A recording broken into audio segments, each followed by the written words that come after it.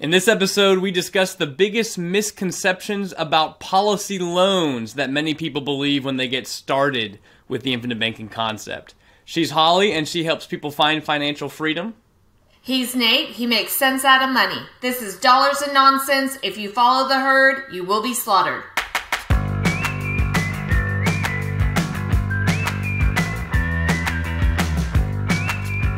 All right, everyone, welcome back to the show. It's so fun to do this, so fun to have you guys. Today, Holly, we're talking about something we've talked about before. So this is not exactly brand new information, but we have like 160 some episodes now out. Yes. So it's been a little while since we've brought this up. And the reason why we feel like it's always important to bring this up is because when someone is introduced to the infinite banking concept, it's very common to get stuck believing things that actually are not true about all of the policy loan situation that you'll end. So borrowing from policies, repaying policies, all of that. There can be so many. If you go online, you have a whole bunch of misinformation out there. I feel like that then or about policy loans. I think it's the biggest stumbling block. Policy loans and premiums. Understanding those two pieces is by far the hardest to understand everything about them. And it's very easy to have some sort of misconceptions brought in because of maybe somebody you heard online, or maybe just because of your own, trying to understand something that's brand new. It can be difficult. So we wanted to tackle some of the biggest misconceptions people have specifically about policy loans. And there's a lot of them. And the reason why we feel like we need to bring it up is because it's something that is brought up all the time. So I guess we could dive into that, Holly, of misconceptions. Anything before we dive in that you wanted to share about this? I would say that we get this question a lot, Nate, and that's one of the reasons why we're addressing it. I mean, I can tell you even yesterday, I had a client ask me about their policy loan and, can I just borrow it back out and pay it back? The snowball effect, like it's going to make my policy grow exponentially. So this is an individual, like individuals that even have policies, but they don't truly understand the process of why you take policy loans or when you can, and the misconceptions, because everybody has a different viewpoint or opinion on it. And I think that's the importance of addressing it, is understanding what actually takes place with policy loans and how to actually utilize those with your policy. Yeah, I agree. And the biggest issue with having misconceptions on this is you can do stuff you shouldn't do. So that's the case. The biggest misconceptions, the reason why you want to stamp them out is because if you live life with the misconceptions as your reality, then obviously you're going to be doing things you probably shouldn't have done to begin with. So as you brought up, Holly, maybe the first one that we could talk about would be the idea that becomes very prevalent that the more I use my policy, the more money I borrow, the better my policy is going to grow. This is a common misconception. And I think us as IBC practitioner teachers, it's kind of our group that's to blame for some of this. I really do think. So it's not even the client's fault for believing this. I think even the roots go all the way back to Nelson Nash too. Because in his book, in the equipment financing section of Nelson Nash's book, Becoming Your Own Banker, the book that coined the term infinite banking and really started this whole thing, he in that example, he went through scenarios where the more they used the policies, the better the policies became.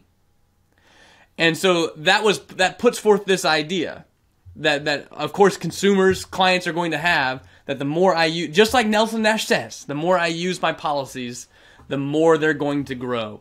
And so we kind of want to nip that at the bud and say that Nelson Nash can be right and you can be wrong at the same time, because there was some complexity happening under there. So in the examples that he was doing, he was showing how a real life scenario of an individual in the logging business who was financing trucks for the business could take over the financing of those trucks using policy loans and then pay back the policy loans exactly what he was paying the truck financing folks, and end up keeping all the money that the truck company the financing company was making off him. And so the numbers look awesome, and it goes really well. But below the numbers, you'd have to actually understand what's going on. In other words, the finance company was charged. This was, by the way, back in the 90s.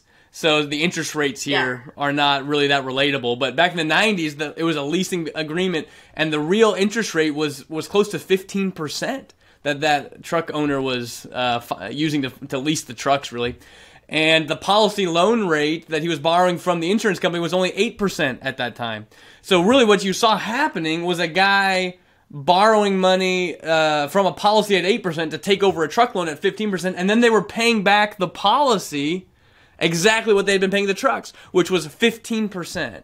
So of course the policy is going to grow by more by the fact that they were using it, but that's because of the interest that they paid back. They paid above the policy loan rate. So I guess that's where it can get a bit confusing. So people just think, by looking at that example and some others that you may see online, that if I borrow, that really the key of IBC is to borrow as much money, repay it, borrow as much money, repay it, do that as often as possible, because that's what makes my policy grow faster.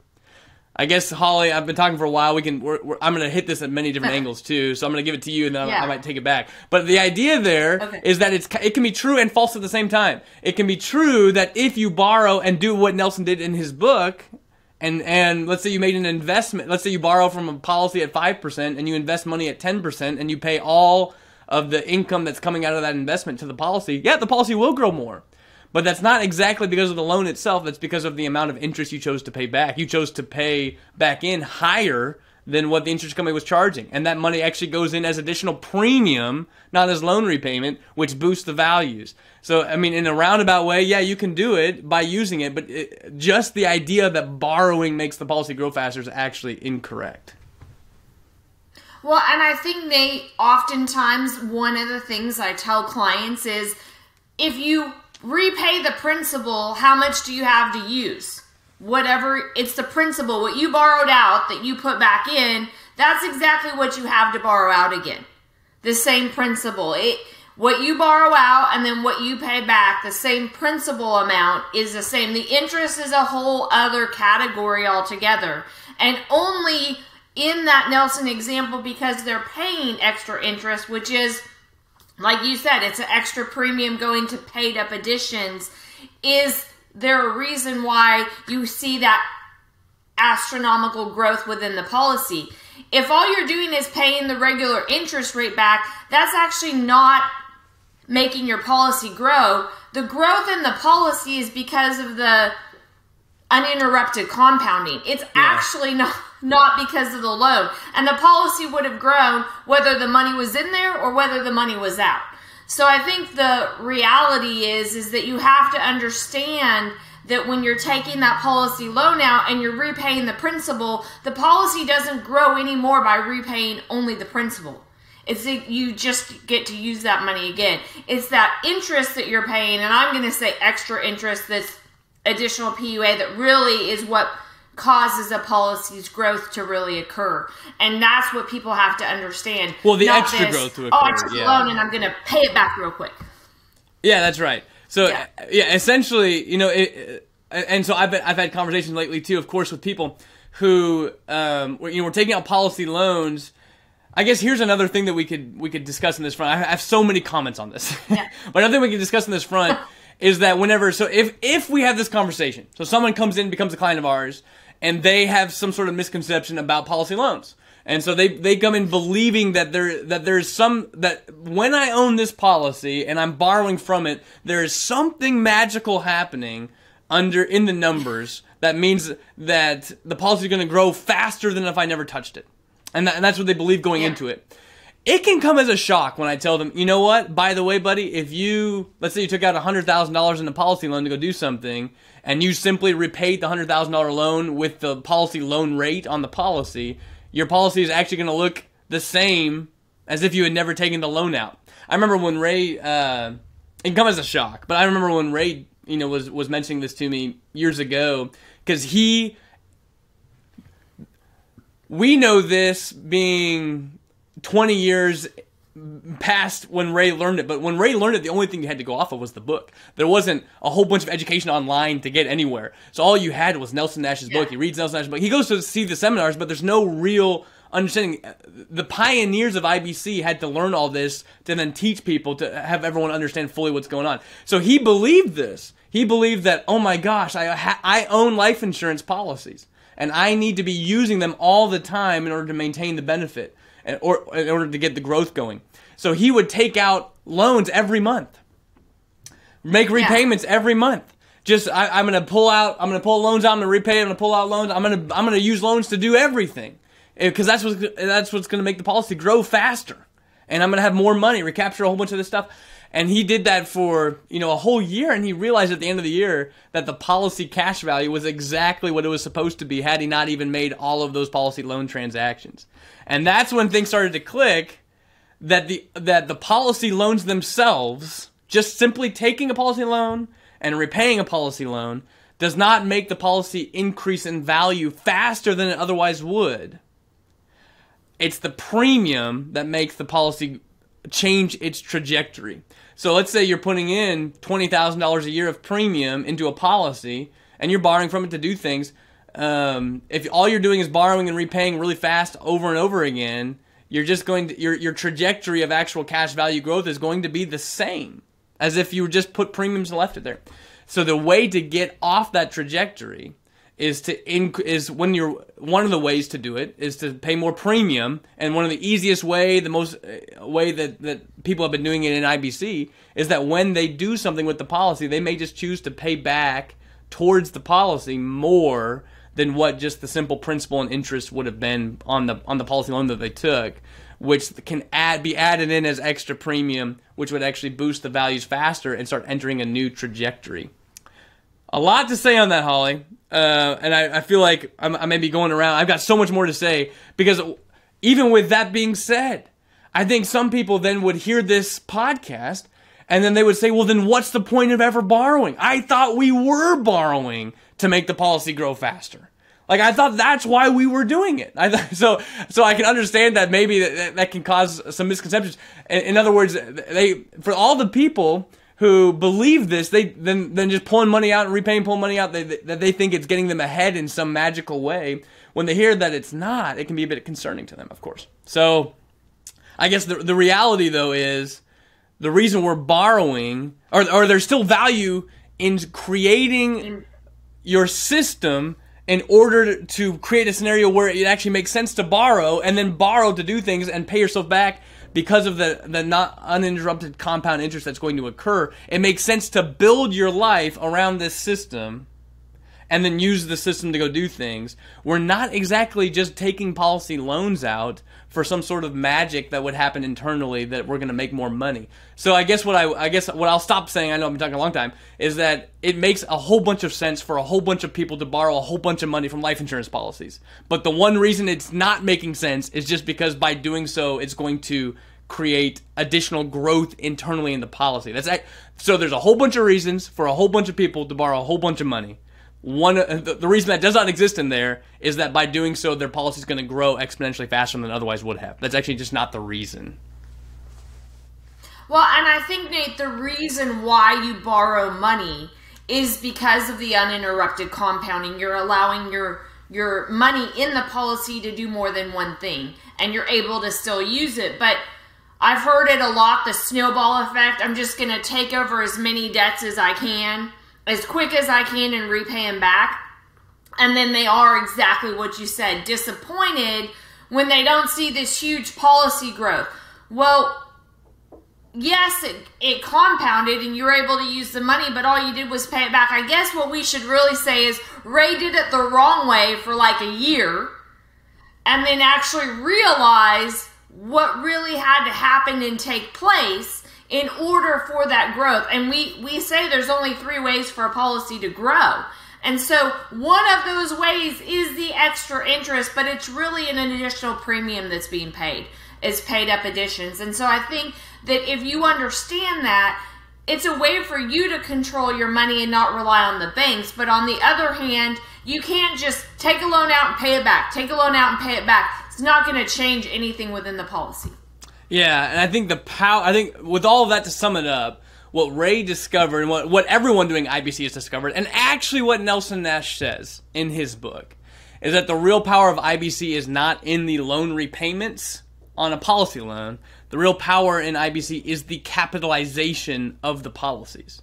It is the capitalization of the bank. And that word just means the premiums we paid in. That's how you capitalize banks. The only way to put capital into a policy, into the bank, per se, is through the premium. You do not put capital into a policy through loan repayments. Loan repayments are simply replenishing, paying down the loan balance to essentially replenish the ability to borrow the money back out again, but it is not adding new cash value. So that's actually what Ray did, by the way, and that's what everyone who was doing it 20 years ago, who was trying to figure out how do we properly live life as IBCers, because Nelson Nash did not make it clear in his book. So you had to learn by doing. And Ray wasn't the only one, but he's my mentor, and he was one of the first to. I mean, honestly, he was probably the first to take IBC to the extreme that he's taken it. Besides Nelson, who was probably one step even further than Ray at times. But all that to say, what he decided to do was, okay, if I'm going to use policy loans to do things, that's great. But instead of me just paying the loans back really fast, I'm going to take some of that money and use it to pay premium. I'm gonna add to the PUAs of the policy, or I'm gonna add new policies to the mix. I'm gonna capitalize new policies instead of just saying I'm gonna borrow, repay, and just constantly be taking out huge loans, making huge loan repayments. Churning money was not getting him anywhere. It's the premium that adds a new trajectory. So that was the solution. The solution was really, okay, I'm gonna stop focusing so much. Every time I borrow money to go do something, I'm not gonna just pay it back as fast as possible. I'm going to choose to pay it back over time and then use the cash flow that I could have devoted to loan repayment and use it as additional premium.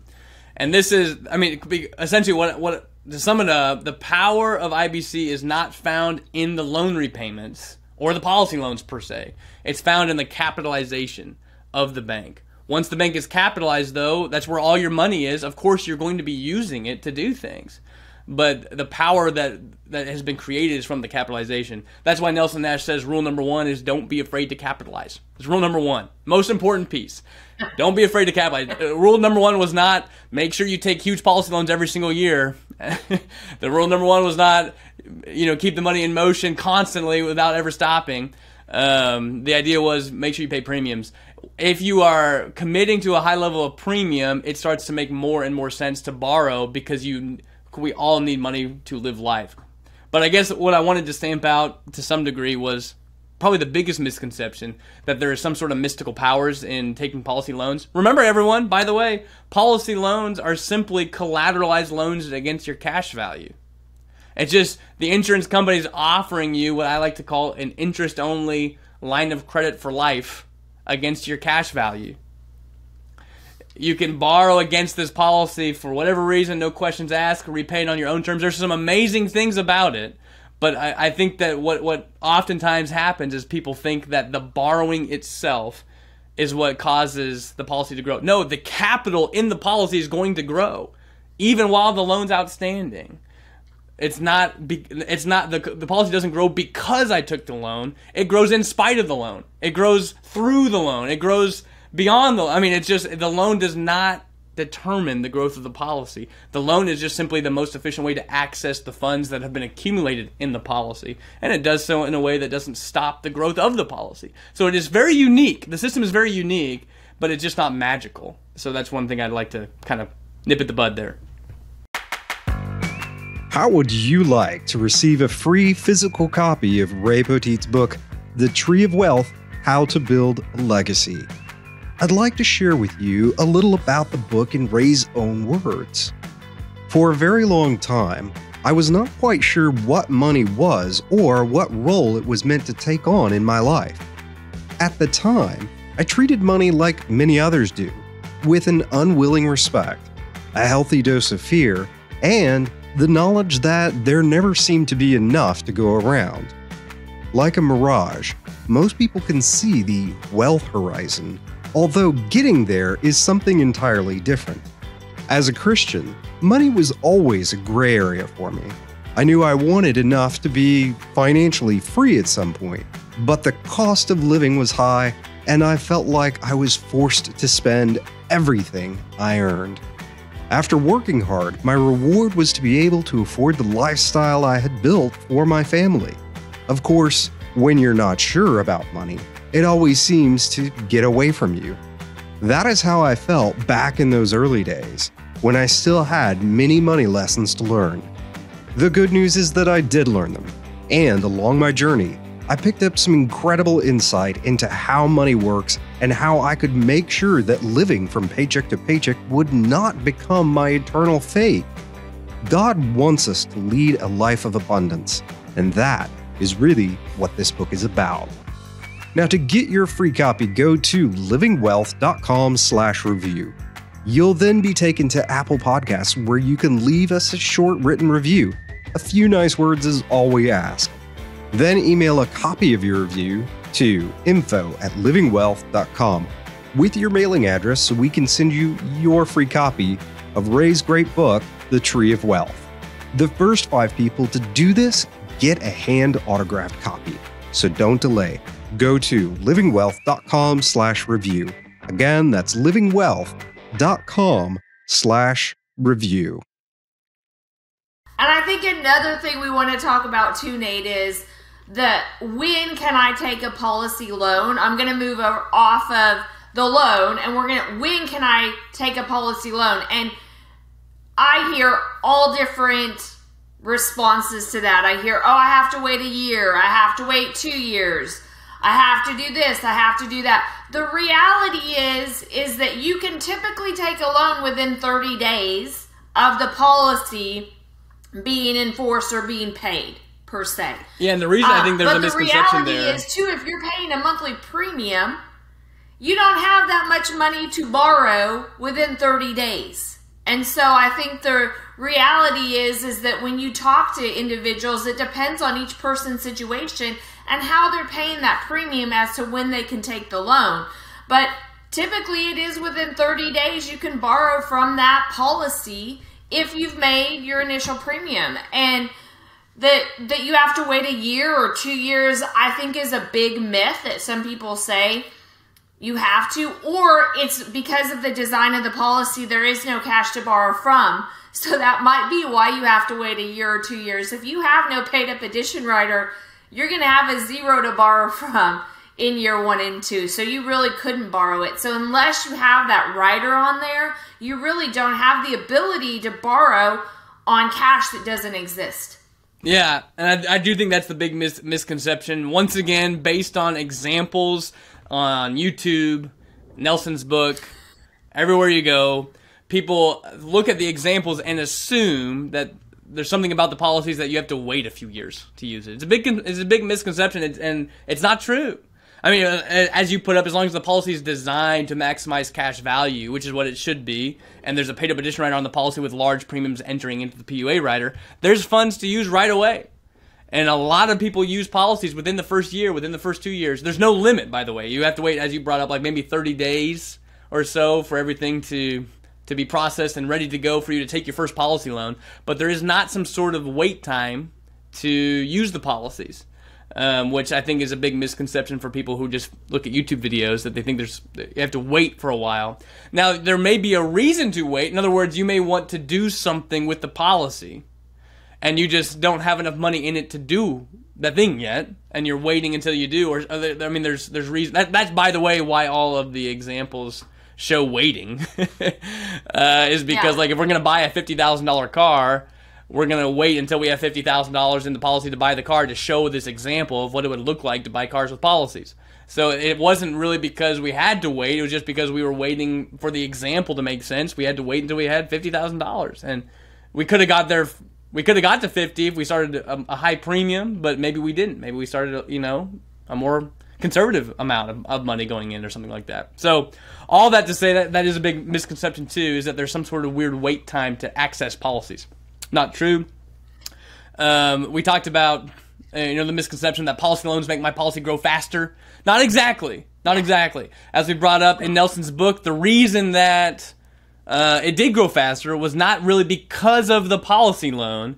It was because as he repaid the policy, he chose to put in more money than just policy loan repayments. He chose to pay this thing that is common in IBC circles to be called extra interest. He took over a debt at 15%.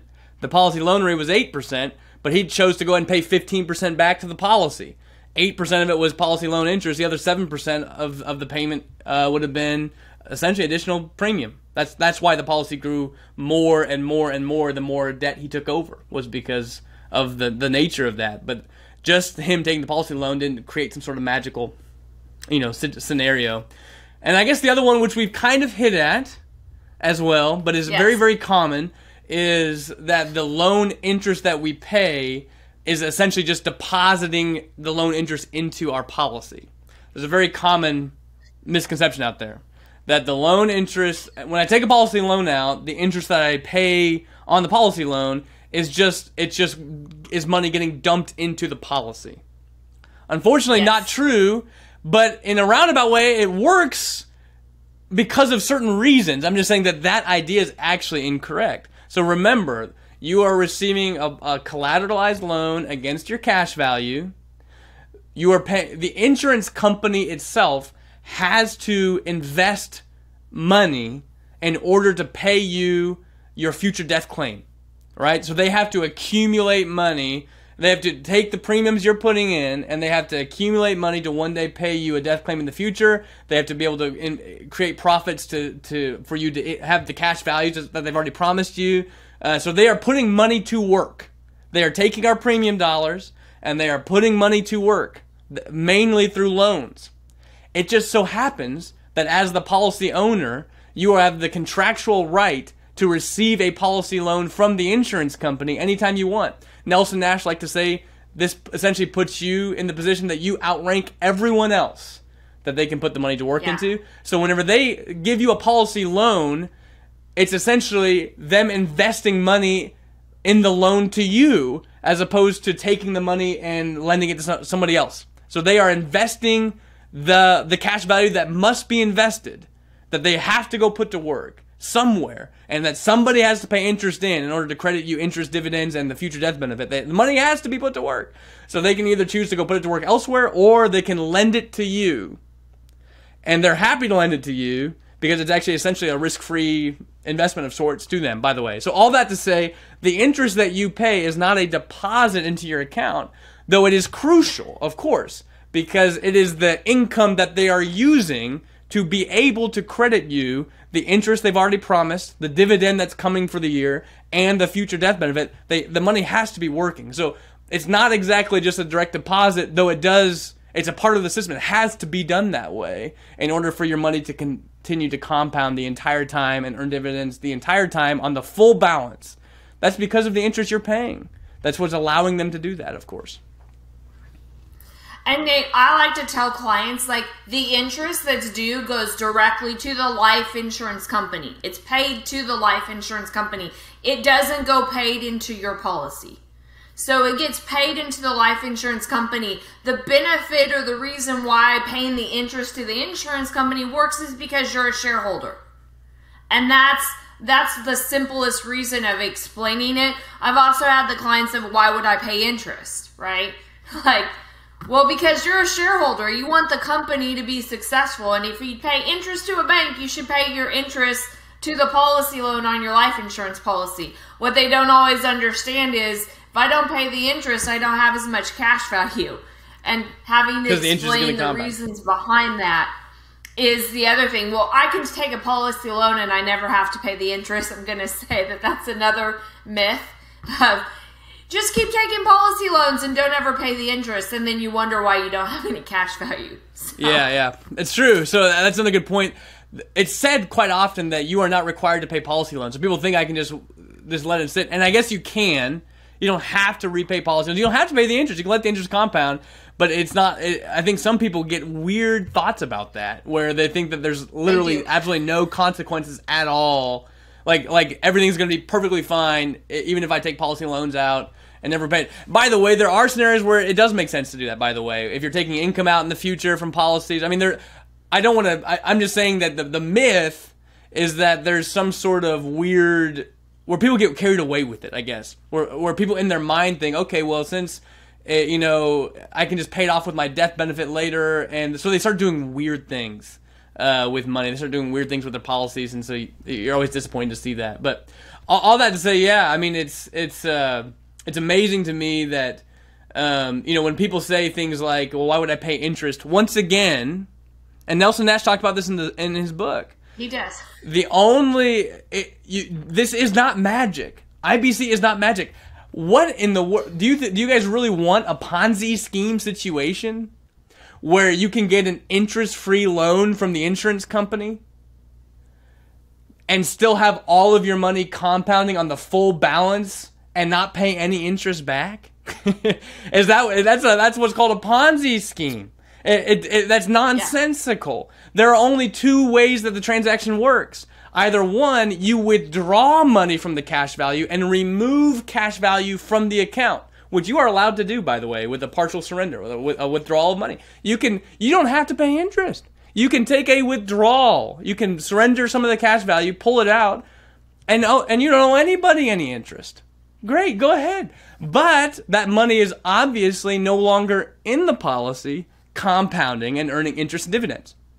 On the flip side, you can borrow against the cash value and pay interest on the policy loan, but in exchange for that, you get to have 100% of your cash value growing and earning dividends the entire time, in spite of the loan being taken out. Those are the two solutions. Those are the only solutions. There is no way where you can get the money. You can have, let's say you have $100,000 of cash value and you borrow out $50,000. You can't have the cash value still growing at $100,000 and then not pay any interest on the $50,000 at the same time and have the insurance company be solvent. That's magic. Yeah. It's nonsensical. It can't work. Of course it can't work. We all know it can't work. They can't give you interest and dividends on money that they don't have anymore. That's not working anywhere. They can't just give it to you for free and then say, oh yeah, we'll bite the bullet and we'll go and solve it. So of course those are the only two solutions, but I think they get lost in IBC because people start believing kind of odd things. But well, here we are at the time, Holly. Nate, anything else? It goes back to exactly what you said. They think it's like a magic 8-ball or the Ponzi scheme is a great example. Like, oh, it's just magic. I put money in, I take money out, and I don't have to do anything else, and it just magically grows for me. Life doesn't work like that. Money doesn't work that way. Loans don't work that way in the real world, so why would it work that way inside a life insurance company? The only thing we're really changing in this process is who's controlling the money and who's receiving the interest being paid. That's really the only difference that we're doing in this scenario, which is why you want to use IBC. But to just say, oh, I'm going to put $50,000 in, I'm going to take $25,000 out, and I'm never going to pay anything back, and I'm never going to pay the interest, doesn't make it work. It doesn't make it magical in any way, shape, or form. Yeah, exactly right. And so, I mean, I guess that's where we can kind of end it of sorts. By the way, there's a whole bunch of reasons. Go listen to any of our other podcasts. There's a whole bunch of reasons that IBC makes sense. That taking policy loans makes sense. That using policies to do so many things makes sense. There's so many reasons, but don't get caught up in some of these misconceptions. The magic side of IBC that is easy to get pulled into depending on who you watch, who you hear about online. I mean, as I said, even reading Nelson's book can offer some levels of confusion of what it actually is. There's so much good in IBC. Don't let some of the weird thoughts come into your own head of the misconceptions, but also don't let the fact that I'm calling these things misconceptions, if you were a believer in those, understand that, by the way, IBC was good in spite of you believing it wrong, and it's just as good now as it was then, but it probably makes more sense now. The whole point is to understand more and more about what exactly is going on internally to make it make sense. And I know we didn't really dive into too much of that, but I do think it's important that our listeners understand that there are some certain misconceptions. If you have them, they will cause, and you believe in them, you'll start doing weird things with policies, and you'll start wondering why things aren't going the way you thought they would. Well, it's probably because of one of these big misconceptions, especially in the policy loan universe, where the loans and the premiums are where every misconception essentially exists. The loan repayments, the loans, the interest rate, the premiums, the flexibility, the base premium, the paid position rider, the MEC limit. Obviously, these are the complex things that get very confusing very fast. Anything else, Holly? Should we? Well, I just want to say, like, one even of the episodes we talk about, with everything that we're talking about misconceptions, there's a process and there's rules in place that you follow when you're taking that policy loan and utilizing it. I mean, I think we have a podcast on Don't Steal the Peas, Nate. Yeah, which sure we do. Is a perfect example of Nelson talking about in his book what he means by that. So if you don't understand, reach out to us, please ask. But there's always a process to the reason why you're doing something. If you don't understand the process, reach out and ask, because part of being successful in creating this system is following the process and the rules. That's right. You're all right. So infinite banking concept is a concept. If you follow the concept, it's going to make a lot of sense, and it's just as good as what we've said. I honestly believe it's very, very good. But don't let the misconceptions be confusing and think it's some sort of magical system. No, it makes sense because numbers make sense. Logic makes sense. IBC can make sense too. So don't get too caught up in some of the hoopla. But thank you all so much for coming. It's been another pleasure to push out this content. If you like it, if you review it, if you share it wherever you're consuming it at, that definitely helps the word get out. We appreciate it so much. But this has been Dollars and Nonsense. If you follow the herd, you will get slaughtered. For free transcripts and resources, please visit livingwealth.com/E164.